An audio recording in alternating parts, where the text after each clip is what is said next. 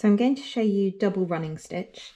Double running stitch is a linear stitch, and if you work it correctly, it actually looks the same on both sides of the fabric. So it's really handy if you're doing anything in 3D. And to start it off, you're just going to do a run of ordinary running stitch. So bring your needle up from the back of the fabric, take it back down, and then bring your needle up again the same distance away so that the distance of your first stitch is the same as the gap. And then keep working your way along the line, keeping your stitches the same length. So the stitch should be the same length as the gap each time.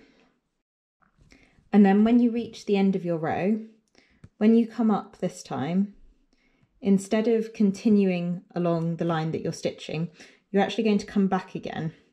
And so this time you're doing exactly the same thing, but you're going to fill in the gaps. So bring your needle up where your last stitch started and put it back in where the previous stitch ended. And just keep doing that to fill your line back in as you go.